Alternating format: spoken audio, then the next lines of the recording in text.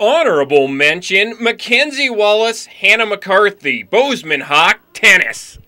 Bozeman hosted the state AA tennis tournament and the Bozeman Hawks dominated.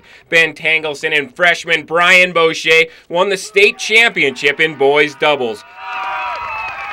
On the girls' side, Emily Sands and Marianne Hansen made it to the championship where they met teammates Hannah McCarthy and Mackenzie Wallace.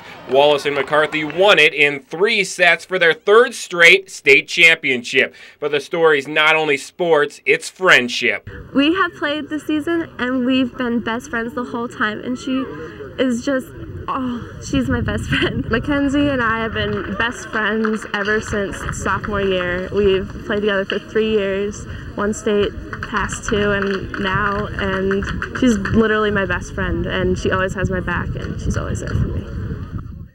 Number 3, Federico Welchie, Bobcat Tennis. The Bobcat Tennis team won the Big Sky Conference for the 2nd year in a row, and the main reason why, they're number 1, Federico Welchie. Welchie went 20-4 on the season. He went undefeated in the Big Sky Conference. I don't know, I just try to step on the court and try to win every match. I know the level, I know I can make it, so at the same time I know that everyone can beat me, I can beat everyone. I think that's the reason that maybe I had a pretty good record last year. What's been as amazing as his record is his consistency. He's been able to play at the highest level of the country and had some big wins, but to do it year in and year out and match after match has been the amazing thing to me. Federico has also done well in the classroom. It's been an adjustment for Welchie coming to Montana. He's originally from Mendoza, Argentina. The transition wasn't that hard. Just I don't know.